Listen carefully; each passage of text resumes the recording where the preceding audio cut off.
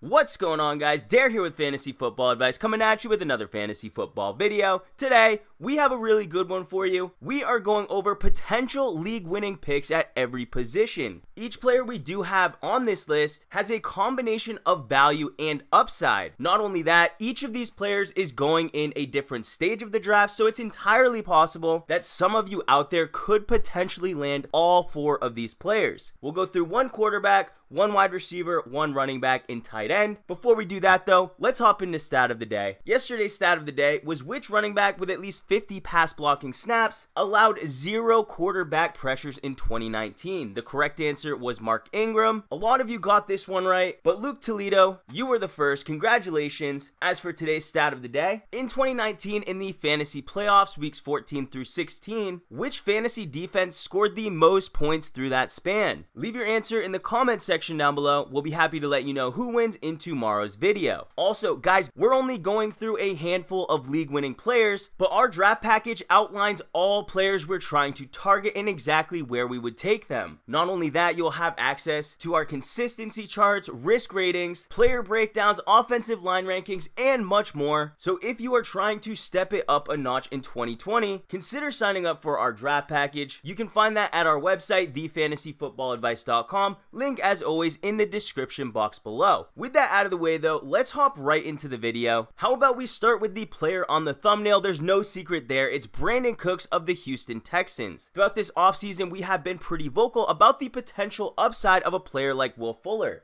We have featured him in several videos throughout this offseason, but most of these same reasons we like the upside of Will Fuller and where he's going in drafts, they directly apply to Brandin Cooks as well. The Houston Texans ranked 6th in vacated targets from a season ago. They lost 167 total targets, which was actually a whopping 32.2% of the overall target market share. What's even more impressive though is the amount of air yards that are currently on the table. The Texans ranked 2nd in vacated air yards with a whopping 1,597, roughly 35% of the team's total air yards from 2019. While yes, the team did bring in Randall Cobb and he's likely to step in and take over some of those targets, when it comes to air yards, there are few receivers that are better than Brandin Cooks at soaking those up. In 2018 with the Los Angeles Rams, Brandin Cooks actually ranked 11th in air yards, and even going back 3 more seasons all the way back to 2015, Brandin Cooks had actually never finished lower than 15th in air yards on the season. That is quite impressive considering that through that span he had played on 3 different teams with 3 different quarterbacks, yet in each offense Brandin Cooks was easily able to produce similar results just simply due to his superior deep receiving skill set. For those of you who may not know, air yards are easily one of the most predictive stats when it comes to projecting out fantasy points. So typically if you have a player that ranks very high in air yards, their fantasy ranking follows suit. So it really shouldn't come as too much of a surprise when I tell you that excluding last season, the 4 prior years, Brandin Cooks never finished lower than the wide receiver 14. Heading into last season, you could not find a player that was actually more safe to draft than Brandin Cooks, having a career floor of a high-end wide receiver 2 with wide receiver 1 upside. That's as safe as it gets, and you know he was able to produce with different quarterbacks on different teams. So for him to actually return to the same offense, which he did not have the luxury of doing for the 3 prior seasons, there was virtually no risk in the pick. Now unfortunately it didn't work out. Brandin Cooks easily burnt a lot of fantasy owners. He actually finished outside of the top 60 wide receivers, and due to name value he was a really tough player to drop. For those reasons though, that's exactly why we can get him as a value on draft day. And would it surprise anybody at all if Brandin Cooks came back and posted top 15 wide receiver numbers yet again? It really shouldn't surprise anybody. I have a feeling that by the end of the season, when we're looking back at the draft compared to the production posted, a lot of us will be wondering why exactly we doubted Brandin Cooks so much. He's going outside of the top 30 wide receivers, which eliminates all risk in the pick. And while Will Fuller is likely to be the leading receiver in this offense, he clearly has more upside in a vacuum. If I'm making a wager on which player is going to play in more games or which player has a higher potential of at least playing in 10 plus, that easily goes to Brandin Cooks. If Will Fuller does miss time and Brandin Cooks is still on the field, there is no way he is not an auto lock to start every week. We're going to hop over to the quarterback position, and unfortunately there is no late round guy like Patrick Mahomes in 2018 or Lamar Jackson in 2019, players we were particularly particularly high on, there isn't really a late round quarterback that sticks out with that amount of upside, but there is a quarterback going criminally undervalued, and that quarterback is Dak Prescott. In ESPN drafts, he is the quarterback 6 coming off the board. That's behind players like Russell Wilson, Kyler Murray, Deshaun Watson, who in their own right, they're solid quarterbacks as well, but Dak Prescott is not getting enough credit for what he was able to do in 2019. Dak Prescott was largely undrafted. He went as the quarterback 23 off the board. His fantasy finish last year, quarterback 2. We feel strongly that if Lamar Jackson didn't pop off the way that he did and cement himself as such a polarizing player that exceeded all expectation, Dak Prescott, he would be getting much more attention. Prescott ranks 6th in pass attempts, 2nd in passing yardage. The dude quietly threw for 4,900 yards, just shy of that elusive 5K passing yardage mark. He also ranked 4th in passing touchdowns, 8th in rushing yardage at the quarterback position, and even left some fantasy production on the field by posting just 3 touchdowns in the rushing game. 3 rushing touchdowns is actually half of what he had typically produced over the 3 prior seasons leading up to 2019. That's an additional 18 points. Now we're starting to talk about Dak Prescott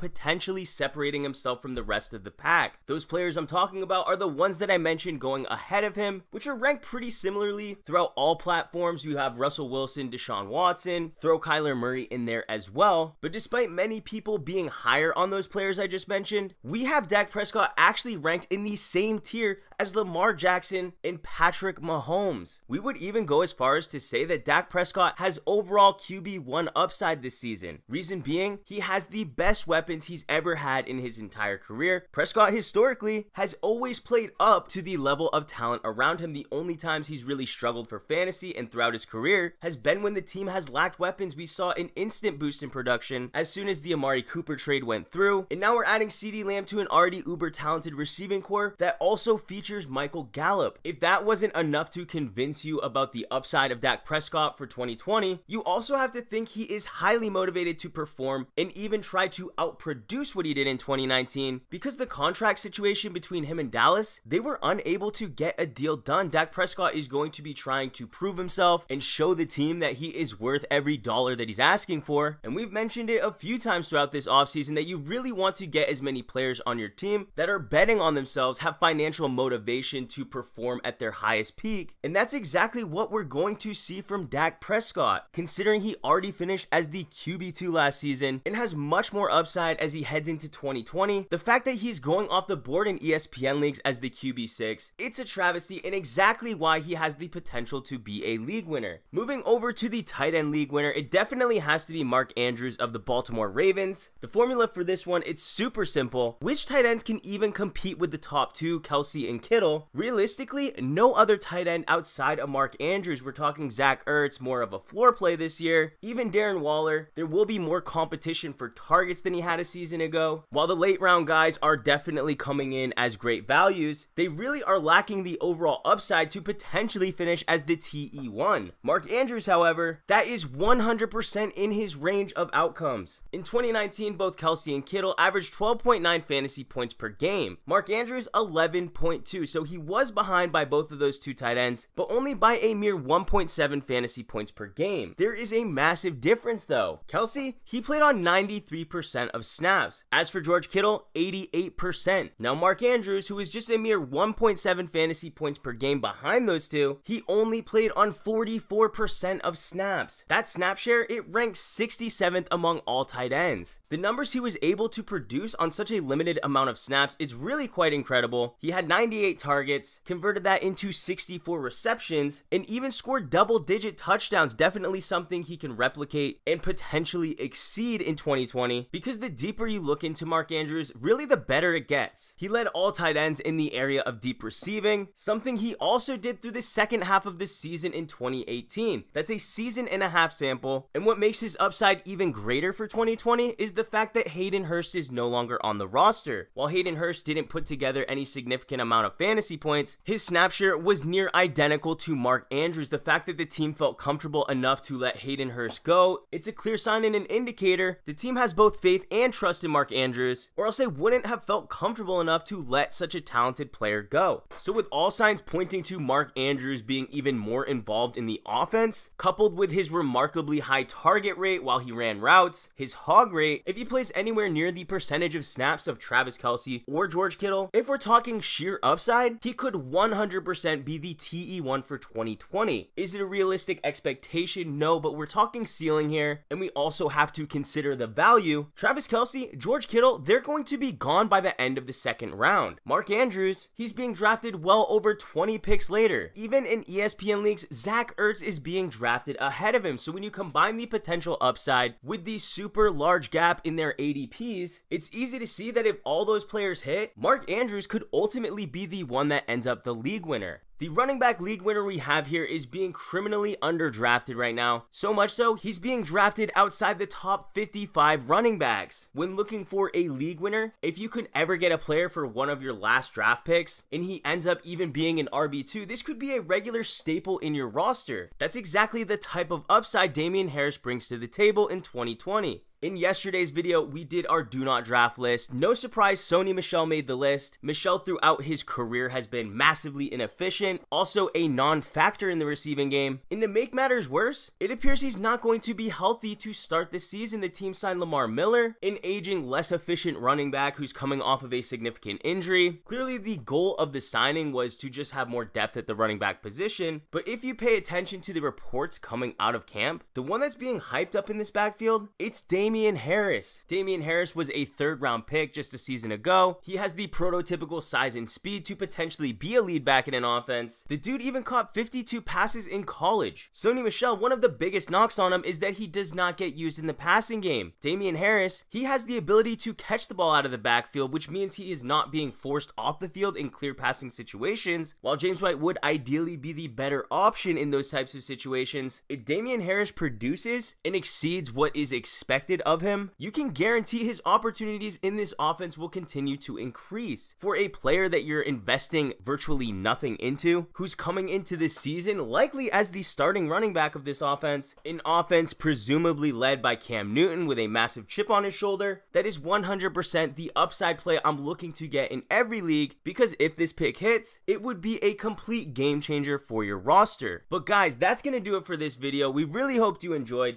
If you did, how about hitting that like button? If you're new to the channel, please hit that subscribe button. We thank you all for watching, and we'll catch you on the next one.